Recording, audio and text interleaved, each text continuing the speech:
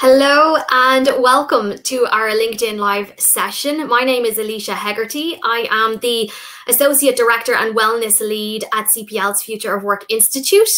And I'm delighted to host the second installment of our Future of Wellness series.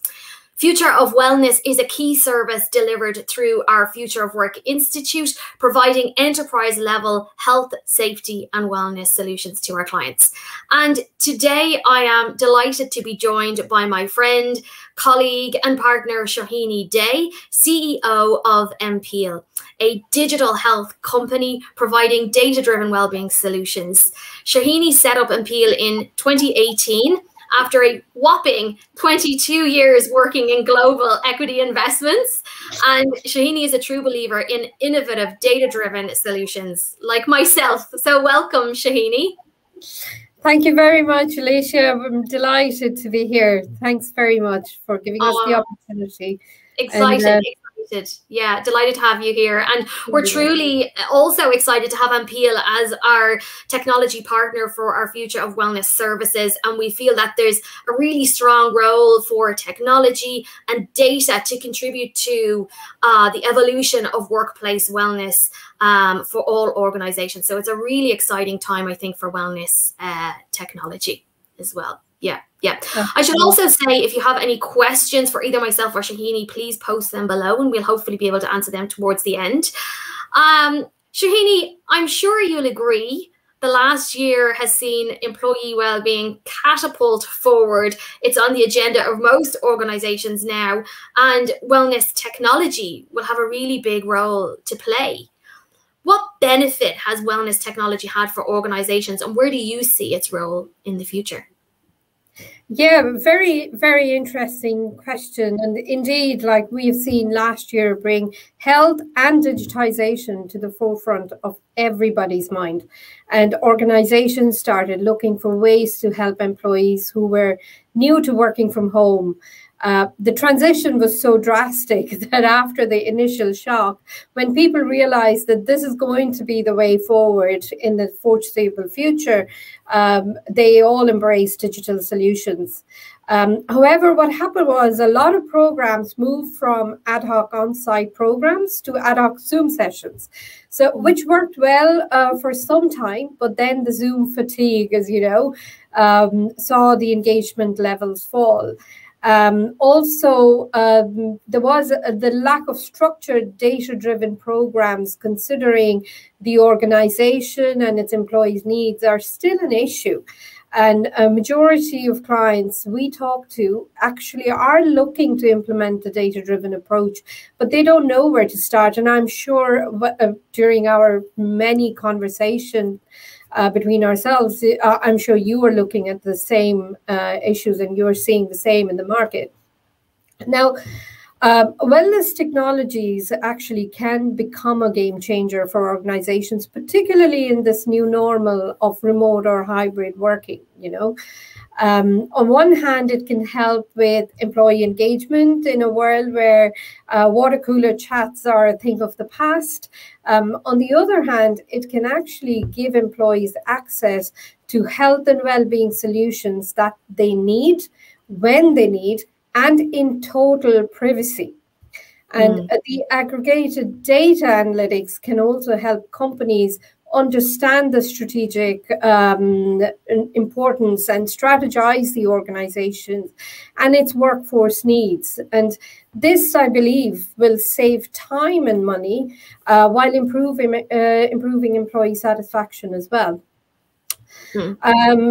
However, and like any other corporate well-being solutions approach, you know, Alicia, this will have to be driven from the top and embraced by everyone in the organization. The management need to understand its strategic importance, and some might actually, I know we have discussed this, it might be beneficial to actually include it in the performance measurement metrics as well. And this cannot happen without a data-driven approach, you know. Yeah. Yeah, and lastly, I think most important thing to understand is any implementation of wellness technology solution will have to be looked at in a similar fashion as when you're rolling out any business solution like an SAP or a Salesforce. So you just cannot expect it to happen overnight or on its own. It definitely needs internal commitment, a lot of training, and proper implementation.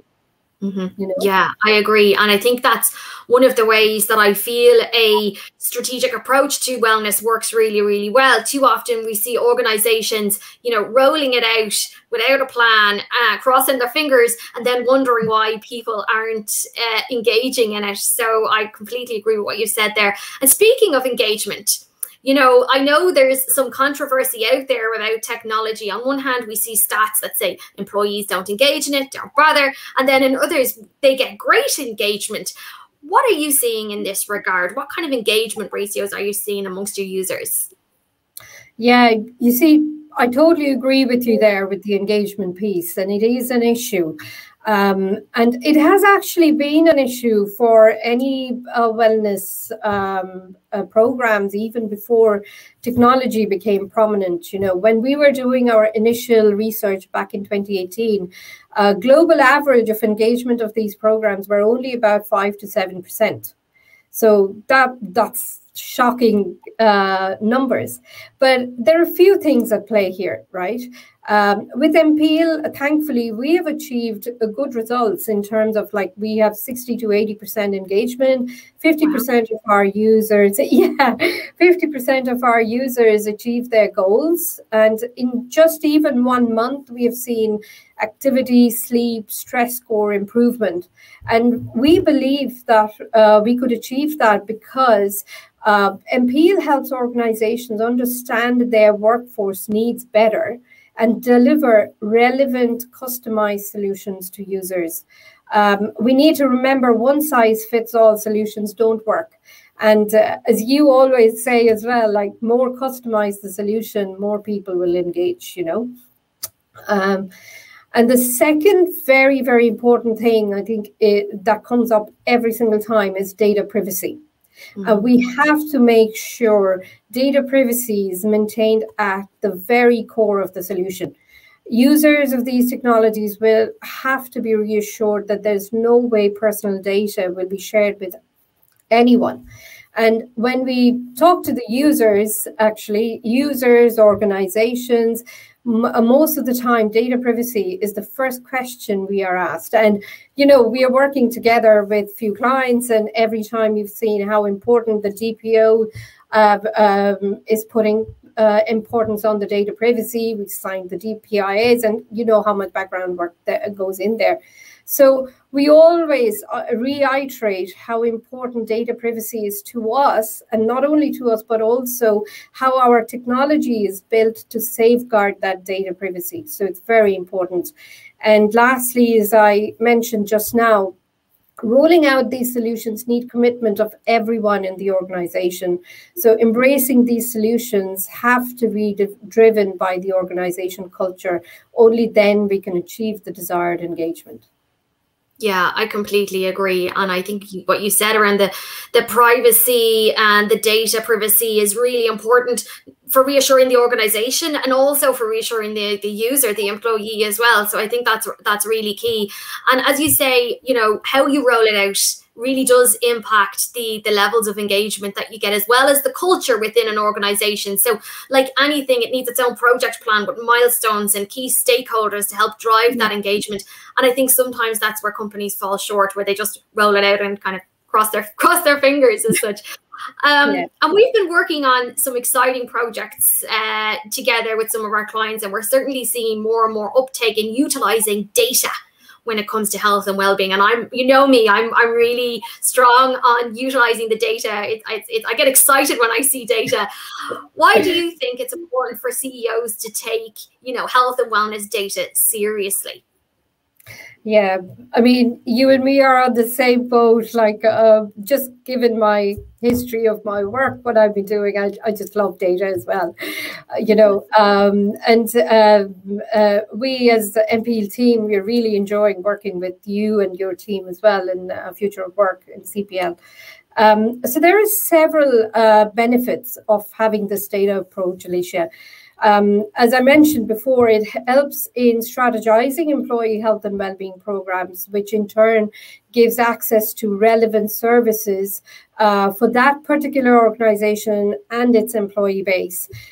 So what happens is this helps in employee engagement, but also it helps in attraction and retention of talent because you're giving employees what they want and what they need and at the right time. And also, this will also help in reducing unnecessary cost on programs, that are not seeing enough traction or not getting the desired results. It's, as you said, like hoping for the best. It doesn't have to be hoping for the best. The second thing is in some geographical regions, like we work in multiple geographical regions, healthier and happier employees means better insurance premiums as well, where you can actually negotiate the premiums. And generally, the health insurance are provided by the organizations. So that's a cost saving. But in other regions, a data-driven approach can help in negotiating the right group health insurance packages. Just to give you an example, we had one client where we realized that there were a lot of posture issues within the sedentary workforce.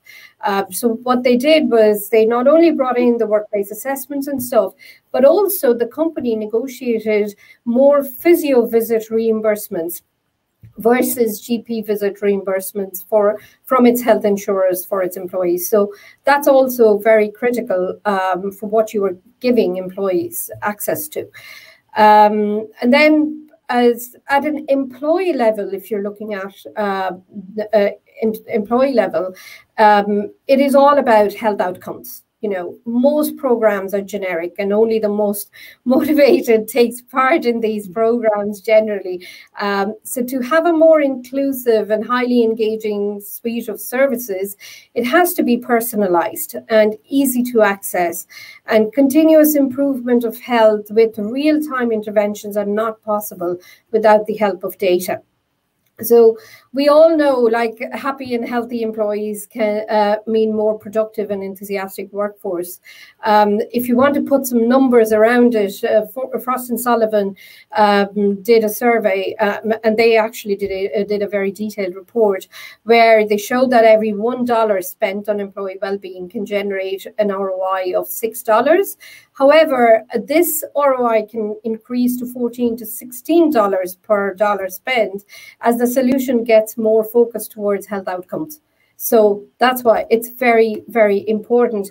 And lastly, I would say that because it's very early days of digitization, majority of organizations we're seeing are using various platforms for remote access of these services, and they're not integrated onto one platform.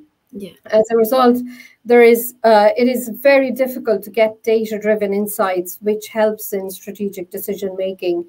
And so you can say that using data and technology for employee health and well-being solution is no more a good-to-have option, but it is an important option. Yeah. Important solution. Yeah, for sure. Yeah, and even in our analysis as well, we've seen improvements in, as we say, health outcomes, in absenteeism rates, and productivity scores. So as you say, around the return on investment, there's also that return on value as well. And some organizations using it to boost their employer value proposition for attraction, retention is improved. So there's so many things that when you have the right systems in place, you can utilize that data for as well. And I get really excited about helping organizations use this data to really tailor their interventions. So when you're building out your wellness strategy, as you say, it's completely customized to the employee and their needs. Before we move to our Q&A, and I know you've mentioned already, one of the key uniquenesses about the MPL platform is that obviously it's everything under one roof. Tell us, what are the key things that make MPL unique? Yeah, I mean, first of all, I have to say everything under one roof. You guys actually told us that was one of the biggest benefits you think that MPEL technology has. Some other partners have talked about it's not only the assessments or the content, but actually understanding that there's somebody at the end of the line, the actual person who they can speak to. So combination of those two. So all our kind of USPs, why MPEL is unique, comes from our clients and partners, what they tell us. So like, look, MPEL, like any other employee wellbeing technologies, provides all those. Like there are a lot of good solutions, you know, in this market where it's gamified, the incentivization, assessments, access to experts, as I said. But where we differ is that, first of all, it's very easy to roll out. No organizations, neither their employees, want to have a complicated system, as life is busy anyways, you know. So we made sure that our rollout takes the least headspace for everyone concerned. Next is, which is also a big thing which we thought about when we were designing it, because we always designed the platform on a co-creation model with the users and clients. So MPEL is a fully customizable platform and to suit the need of the organization and employees. It can deliver a variety of health and well-being programs all under one roof. So, for example, it can deliver clinical solutions around physical health and mental health, and also access nutritionists, clinical psychologists, fitness trainers, medical doctors, but also, interestingly, it can also give you access to chefs, makeup artists, stylists. So this is literally all under one roof. It also gives organizations abilities to run social clubs like photography clubs, book clubs, etc. And that we actually saw very good take up in the last year when people were working remotely. The customization theme is also incorporated in dashboards. So any MI dashboards can be customized because every organization is different. And assessments are also customized to give you a better understanding of the health and well-being status and needs of those organizations. Lastly, I think most importantly, MPEL keeps user experience at the core. So we minimize data entry. MPEL is integrated with various wearables, so users don't have to buy any particular device. Whatever they have can sync with MPEL. We also integrate with other third-party solutions so that we can give you 360-degree view of health. And this actually helps us deliver that personalized programs and content to users. Yeah, I think, you know, that's fantastic. And like I said before, I think having the one solution under one roof is very important for, I think, employers. I've seen organizations that are trying to customize something for their businesses, and they're using, you know, one platform for their EAP, one platform for their health screening, one platform for coaching, another platform for education or training. And it's cumbersome, you know. So for sure, having it in one key platform really relieves a lot of that burden for employers as well. So I think we have a couple of questions. Go on. Sorry. No, go on. Also, when you are using multiple platforms, you know, when you are talking about data-driven decision-making, it's impossible to integrate all that data under one roof. You need another system to do that. You know, so you don't want to kind of go and use different platforms. Exactly. So one question we're seeing, do you think that blockchain technology for data protection and traceability might have a future prominent role in these areas? Don't know what your thoughts are on that, Shahini.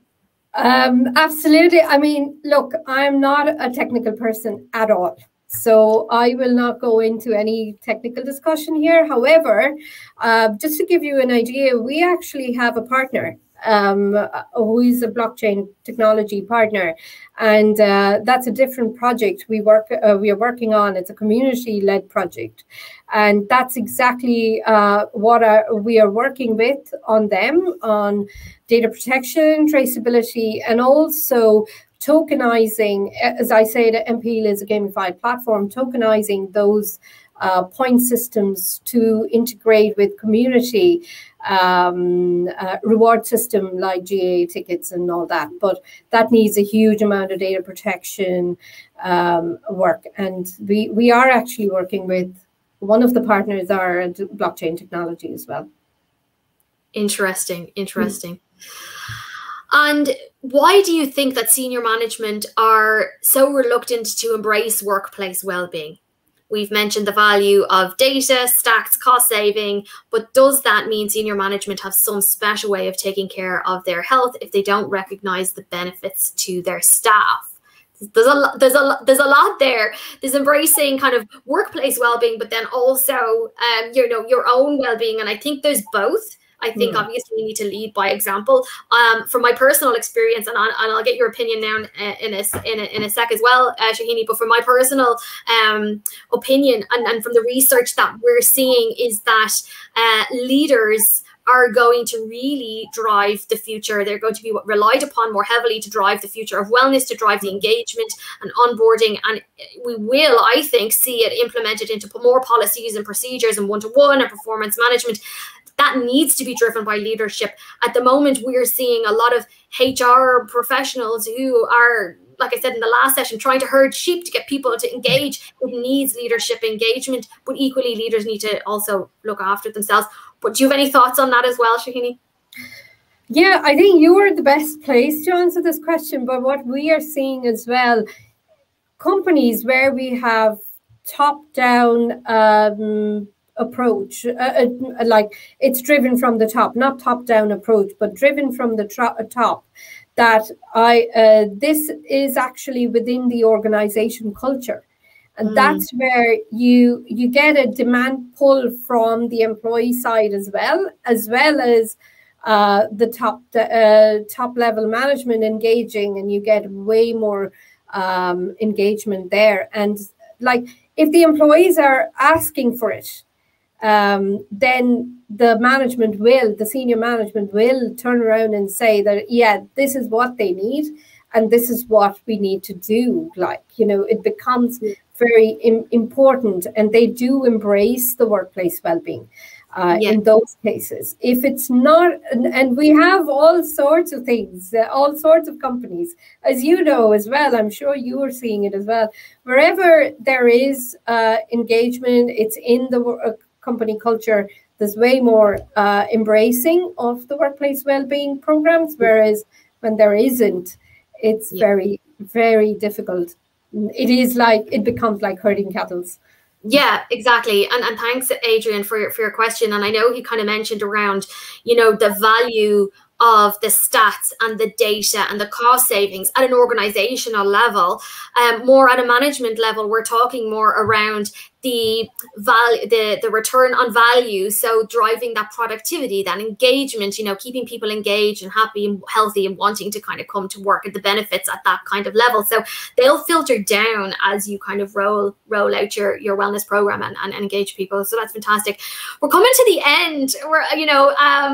We could probably talk on this for hours, Shahini, but I'd love, just to summarize, just to finish up, what's your one kind of final piece of advice for someone thinking about implementing wellness technology into their organization?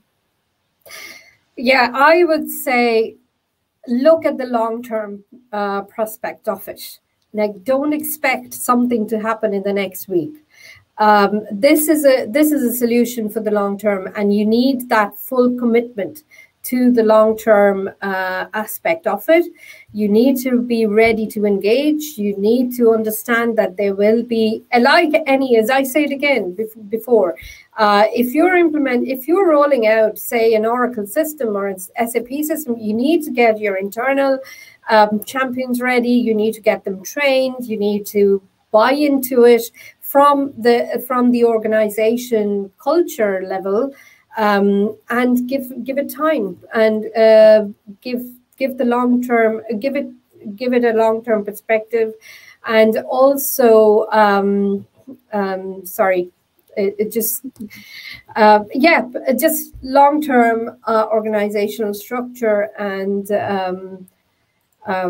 go for it. And sorry, the one thing I was forgetting is the customization, and don't go for one size fits all. It has to be what makes sense for you.